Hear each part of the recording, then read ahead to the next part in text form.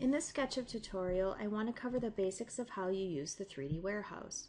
So after you've been working on your model for a while and you've been creating a lot of content on your own, you might discover that you want to use specific pieces of furniture or, different types of things that have already been done, so you certainly don't have to make them again.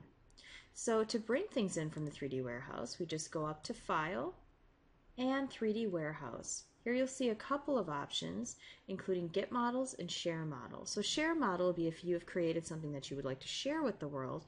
Get Models is what we're doing right now. When you click Get Models, this 3D Warehouse interface opens on the internet, and we can just click in the search window to search for something that we're interested in. So I might, for example, say that I'm looking for a sofa.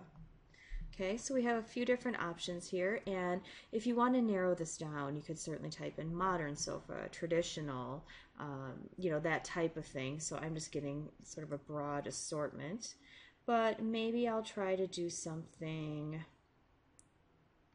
like this Ikea sofa, for example. So if I click on this one, it will take me to another page that will tell me about it. This one doesn't happen to say a whole lot, but some people will describe it, and that type of thing. I'm also able to search other collections, related items, that type of thing. But once you've chosen one, I can even look at it in 3D here. What I do is say that I want to download the model.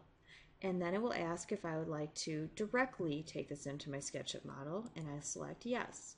So once I do that, what I can do then is bring it into my space. If I just hover over the floor here, you'll see that it says On Facing Group with my mouse. So if I click and then deselect that, my sofa should be sitting happily on the floor in my space.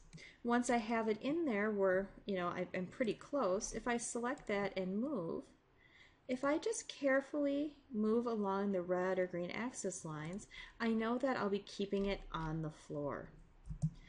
So there is an example of bringing in a sofa, and the process simply is going to File, 3D Warehouse, and Get Models, and then you simply type in what you're looking for.